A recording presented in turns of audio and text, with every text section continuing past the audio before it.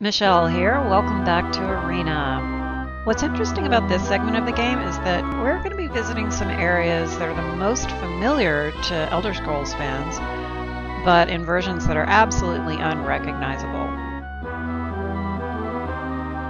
Mirielle is about to travel across the entire province of Skyrim. She'll spend about 19 days, starting out near Falkreath and then gradually making her way toward Winterhold, the very frozen north of Tamriel.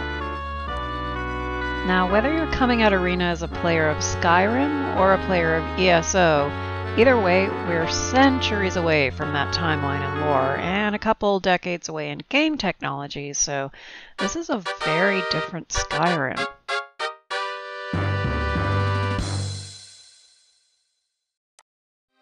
Now imagine with me for a moment what it's like for Mirielle coming to Tamriel's coldest city in the month of Sunsdawn, which corresponds to February. The way the city is laid out makes it excruciating to try to travel through.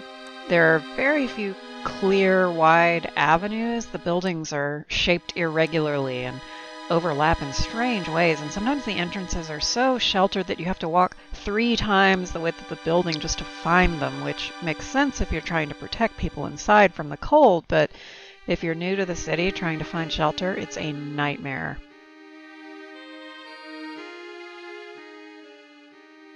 But on the other hand, this is about to be an interesting turning point in Mirielle's story because she's about to get the chance to really start to make a name for herself with the Mages Guild.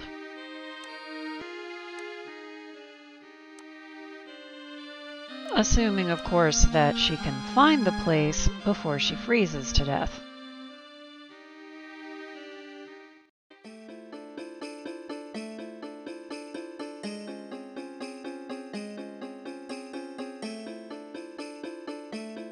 Mirielle wanders around lost in the snowy night for so long that the sun actually comes up and people start coming back out into the street so she can ask them for directions.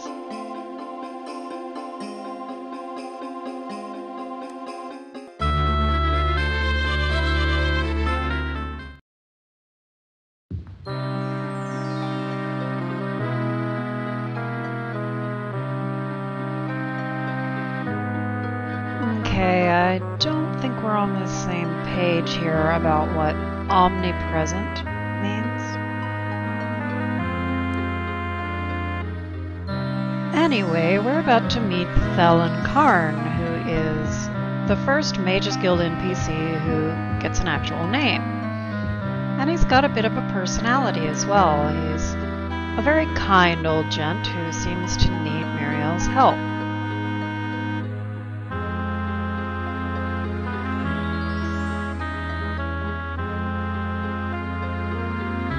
This turns out to be the same drill as before. There's a bit of missing information that's been stolen and must be recovered before he can tell her how to get to Labyrinthian. And of course she will agree to help him, especially since he's asked so nicely.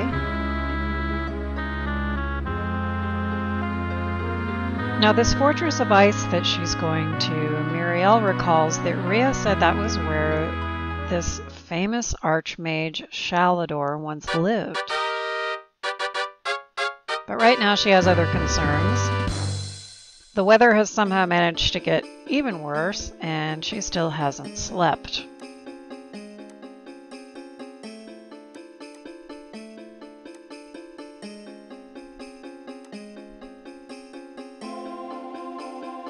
So guess what? She's got to wander all around the city in an icy fog with even less visibility than at night and try to find somewhere to lay her weary head.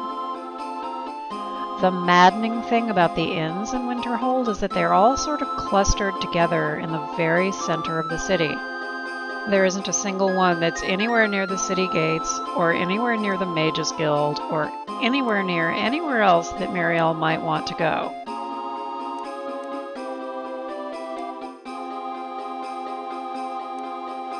But assuming that Mirielle ever manages to find her way into an inn and get some sleep, her next destination is the famous ice fortress of Winterhold, where during the First Era, Shalidor, the great archmage, lived with his wife before she left him for neglecting her.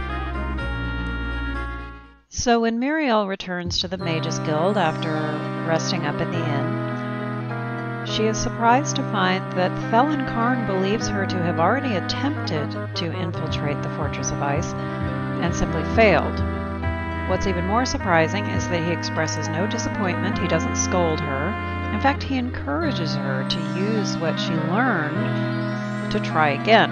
Not only that, but he actually pats her on the shoulder.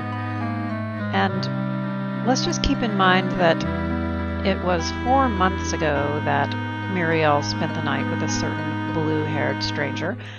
And since then, not a single human being has touched her other than to try and murder her. So at this point, she would die for Felin Karn, and even if she didn't need to find Labyrinthian, she would be going into that Fortress of Ice to get this tablet for him.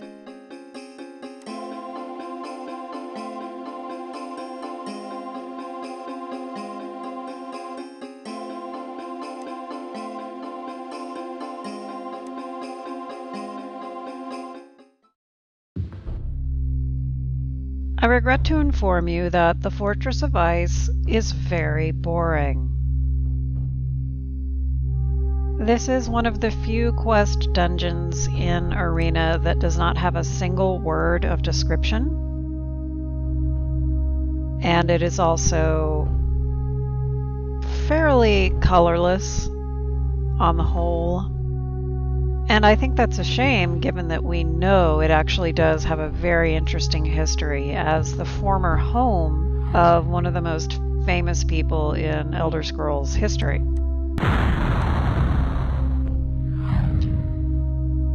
The main noteworthy things that I can talk about from my experience in the Fortress of Ice are that I perfected a technique of using my magic sponge spell thanks to these lovely little snow wolves that accommodated me nicely by breathing globes of frost magic at me. And I could basically use them as magic batteries, and it reduced a lot of the amount of time that I needed to spend resting, because as long as Mirielle has magic points, she can heal herself, she can hurt other people, she can do everything she needs to do. Now here we also have these knights, the ones that supposedly stole this tablet from the Mages Guild. I don't know what's up with their pointy little hands, but a couple of face punches brings them down nicely. We also encounter for the first time ice golems. Golems in general are very resistant to magic, but a few cleverly applied fire darts, and you can take one down. I do like the fact that if you manage to kill an ice golem, it just melts into a puddle. Which is of course not lootable, but what would you expect from a puddle? She also now has an open spell that she can use on any of the chests that appear in these dungeons. So she no longer has to miss out on any loot.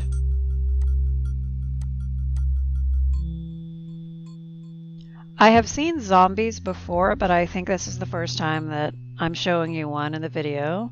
Face punch brings them down nicely too.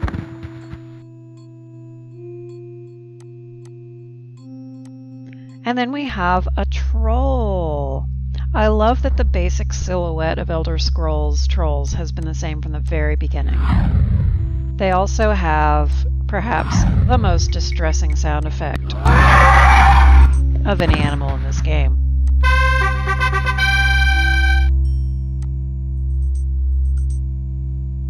We're level 11 now.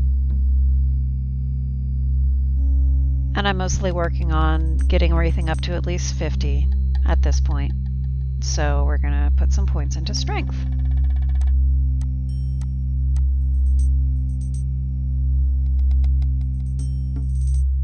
I did a lot of unnecessary exploring just in the hopes of finding something interesting I could share with you. I found nothing. I mean, I could have just gone straight to the second level, it's so near the entrance. But instead, I spent a lot of time wandering around, uncovering new areas like this corridor of death. Every single one of those rooms had a knight in it that tried to kill me and did not replenish my magic points. I kind of like this long canal that I found, it kind of in the center of the map, and it leads to this little island where there's this runestone looking thing.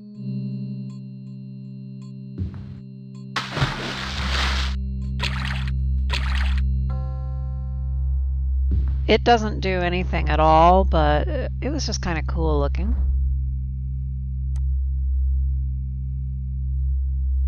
Now the second level is a little less visually boring. It's not just solid blocks of ice, there's some embellishment on the walls. More wolves and stuff, which I can one-shot with fire darts.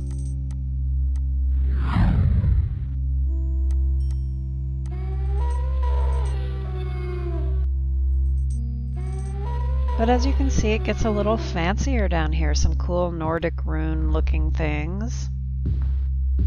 This floor must have been where Shalidor and his lovely wife actually lived.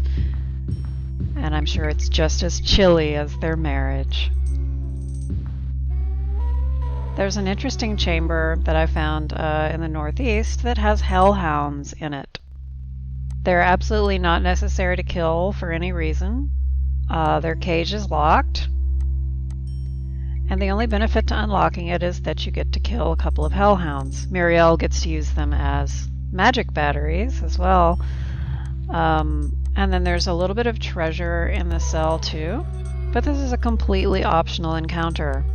I do like the sudden splash of color after all of this white and silver and gray that I've been trudging through all this time.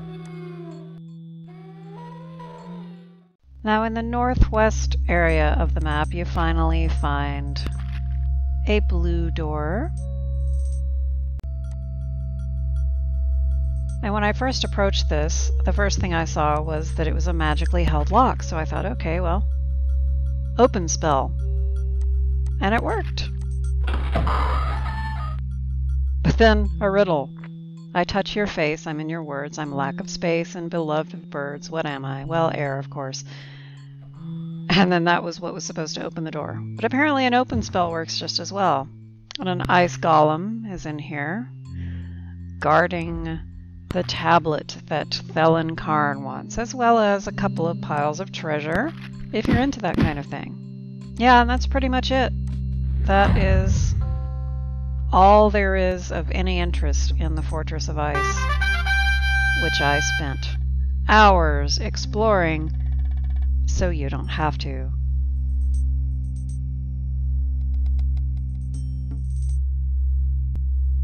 Now Mirielle has the happy task of delivering the news and the tablet to the wonderful Thelen Karn, who, in my headcanon, has become, in a paternal, protective sort of way, rather fond of this persistent and spunky young redhead. And he might be a bit worried about the length of her absence. It's been about 2 weeks since the last time he saw her.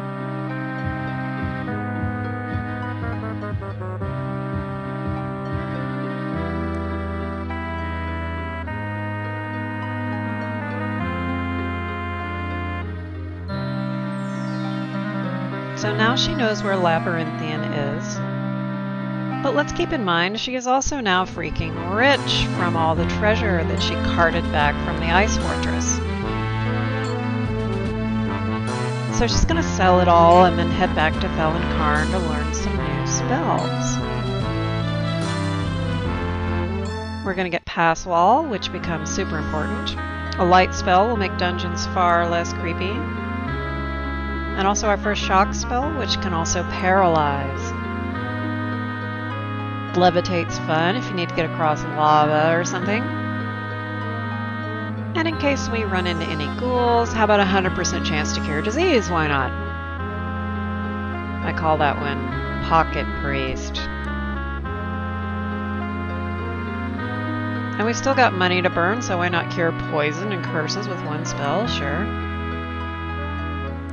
Now, of course, in my headcanon, she didn't just buy all these spells. She paid Felonkarn to personally train her and probably gave him heart eyes the whole time. She's so lonely on this quest of hers, with only a dead woman for company. Single-player games are rough. So let's talk about Labyrinthian. I think Mirielle's fingers were a little numb when she made this painting of it. Anyway, Labyrinthian appears in 3 different Elder Scrolls games, and as a result it has a conflicting layered mess of lore surrounding it. Originally it was a great capital city called Brommunar, which I spent like an hour on YouTube trying to figure out how to pronounce to no avail. It was built by the dragon cults in the Malefic era, and some undead dragon priest was bound down in the depths there. And then in the First era, Shalidor decided to build a maze there, either to protect something called Glamouril, which means the secret of life, or to test potential archmages, or maybe both. But eventually the maze was abandoned completely. After it was abandoned, 2 brothers named Mogris and Conan went down there searching for Glamouril despite being warned not to, and they were never heard from again. And then someone tried to free the undead dragon priest from Brommunar about 700 years ago, but that failed, and I guess the place was forgotten again. And that brings us to the present day, when Jagar Tharn apparently rediscovers the labyrinth and uses it to hide a piece of the Staff of Chaos. Got it? Got it.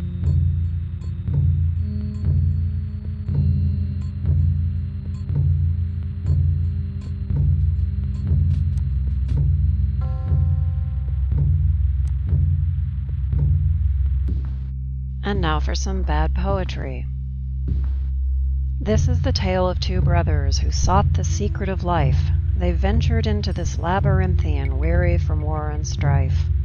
The first was Conan the Elder, a strong and cunning man. He quested for riches and jewels, yet found fate had other plans. The second was Mogris the Dim, and few knew what he was worth. They saw only the lumbering giant, not the child who was blessed at birth. The few they told of their plans begged them to desist at their feet, but the brothers would test this puzzle of the north, for till then they had known no defeat. This is the tale of 2 brothers who failed the secret of life, forever held by 2 riddles which lead to the prize, and a wit as cunning and sharp as a knife. Did Shalidor somehow write this poetry from beyond the grave and pay himself a little compliment there? I'm not entirely sure who is speaking. I have a lot of questions about Labyrinthian, actually. I mean, was part of the magic of the labyrinth that it could automatically generate poetry about whatever was contained in it? That would certainly explain the quality of the poetry. Mogris the Dim, though he's a bore, holds the only key that unlocks this door. To find the riddle, you must first find the sun. Start your fateful search behind door number 1. The doors are actually helpfully numbered. When you first walk in, there's those 3 grates in a row, and the one on the right side is labeled number 1, leading to the realm of Mogris. That's one thing that is actually consistent between this version of Labyrinthian and another that you see. They're both divided into 2 halves. Another of my questions is simply, why did Shalidor decide to build this elaborate maze, this testing ground for archmages and or protector of the secret of life, on top of the bound remains of an undead dragon priest? So this is an iron golem, and when I first saw it I panicked because I knew that they tend to be magic resistant. But then I threw a face punch at it and it just immediately fell apart. Not too scary.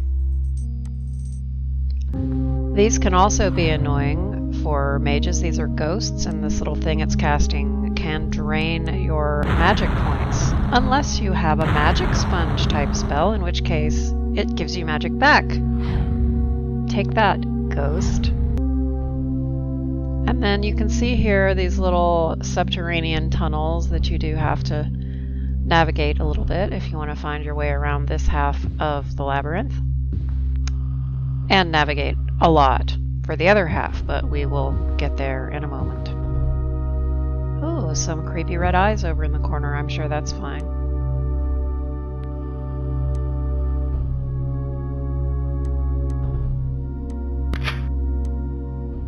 So I have actually found our way to Mogris, who is trapped in one of these cells. The one next to it has a key inside, but I can't get to it without dealing with Mogris, or what's left of him.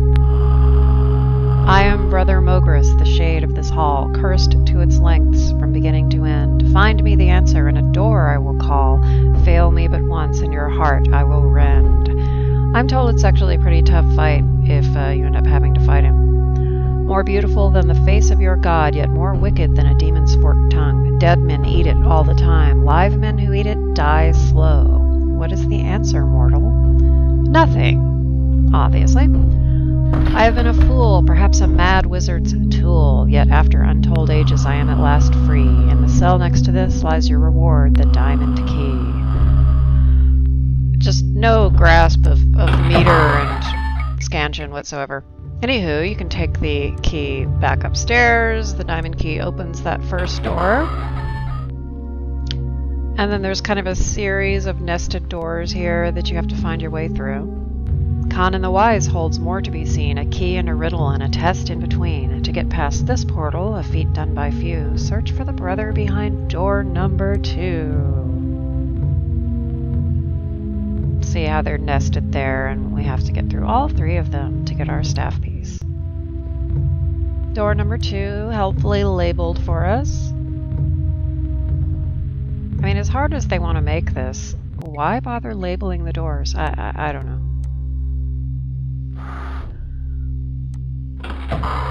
We are now in the realm of Conan. Little free-range hellhounds down here. And as you can see, absolutely riddled, pun absolutely intended, with subterranean tunnels and shafts that you have to navigate your way through in order to find once again the 2 cells, one with a key and one with a brother. Conan's a little shy. You can't see him. And he gives you this riddle: 2 bodies have I, though both joined in one, the more still I stand, the quicker I run. That's a classic. So if you don't know that's an hourglass, I don't know what to tell you. I'm free to fly the wind after an eternity of sickness and sin. As a reward for setting me free, the cell next to this holds your sapphire key. Okay, whatever. Was it the brothers themselves who composed this poetry?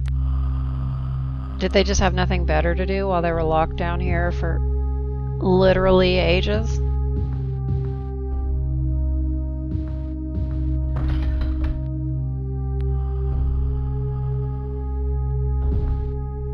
Another big question. What is Glamoril, the secret of life? All I know for sure about it is that in order to complete it, Shalidor made a deal with Sheogorath, the Daedric Prince of Madness. Sheogorath had a book that Shalidor was sure he needed to finally create or understand Glamoril, and so Shalidor traded him an island for it.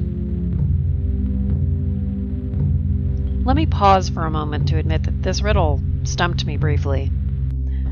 What force and strength cannot get through, I with a gentle touch can do, and many in these twisted halls would stand, were I not as a friend at hand. I thought that could be air, that could be water, that could be any number of things that people would die without down here, and that could also get into things that you can't break down by force.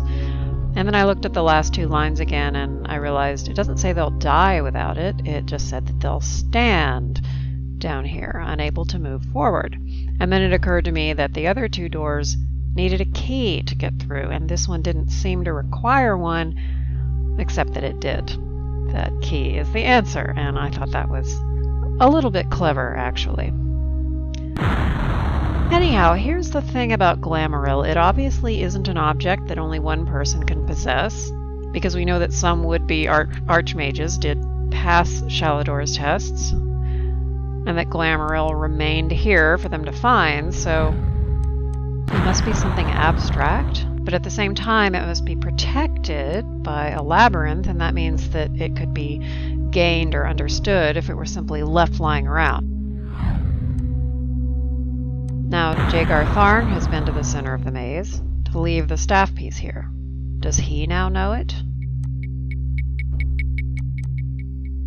Mirielle has now made it to the center of the maze. Once she defeats this ghost and gets in there, will she know it? And if so, how will that change her? It's believed to be the reason for Shalidor's vast magical knowledge, his endless writings on magical theory. He was like the Alexander Hamilton of thaumaturgy. So when Mirielle emerges from this labyrinth, I don't think she's the same woman who went in.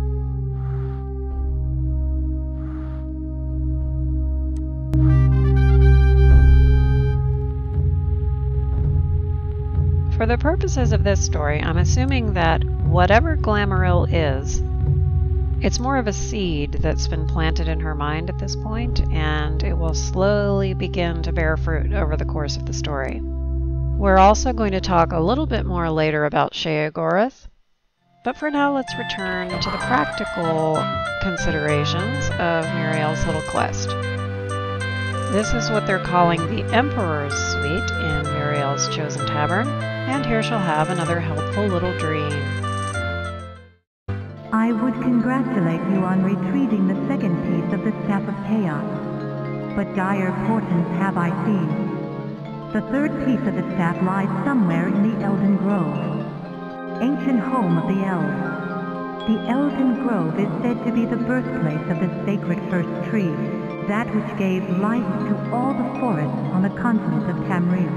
Its location has been a closely guarded secret, so guarded in fact that many believe that even the elves have forgotten its true location.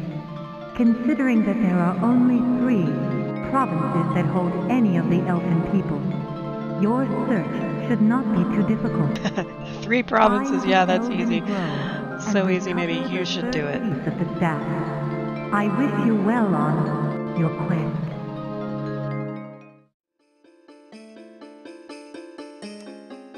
Luckily, the very first person that Mirielle asks happens to have heard some rumors about Elden Grove. And that's a good thing, given that the 3 different homelands of the elves are scattered all over the map.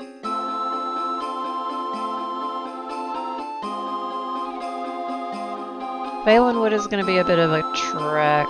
She's going to have to cross the Imperial Province to get there. Looking at her map, gosh, it seems like a place called Eldenroot might be a good place to start if looking for Elden Grove, just a hunch. So that's where she's headed, and it's going to be a long trip.